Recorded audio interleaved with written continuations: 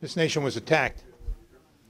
It wasn't only the murder of 3,000 Americans that occurred in that day, and it wasn't only the destruction of the Pentagon and the World Trade Center.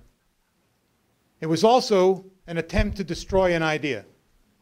That idea is American liberty, a liberty that we cherish and that many people across the globe have attempted to emulate. When those young people in 1989 talked about the world that they want to change in China, what did they build? It wasn't an Eiffel Tower. It wasn't a plaque for the Prophet Muhammad.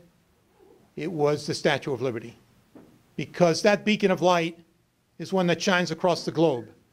And it's one that people want to emulate everywhere in this extraordinary world in which we live. The Harbour League stands for that liberty.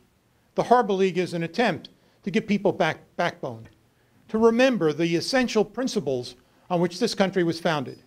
When we talk about the founding of America, we are talking about limited government, the rule of law, individual rights, our Constitution, Americanism. And that is the basis for the Harbour League and what the Harbour League stands for.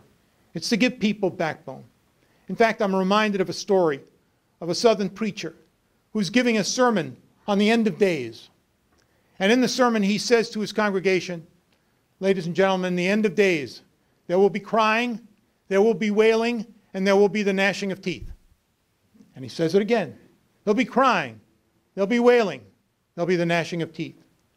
An old man sitting in the front of the church says, "Preacher, I don't have any teeth. How can I gnash teeth if I don't have any?" Preacher thinks for a moment and says, "When the end of days comes, teeth will be provided." Well, one of the things that's true about the Harbour League is we provide teeth. We provide backbone. We provide a bite. And the purpose behind the Harbour League is to give people a sense that we in the United States are privileged to have individual rights and liberties that people around the globe would like to emulate.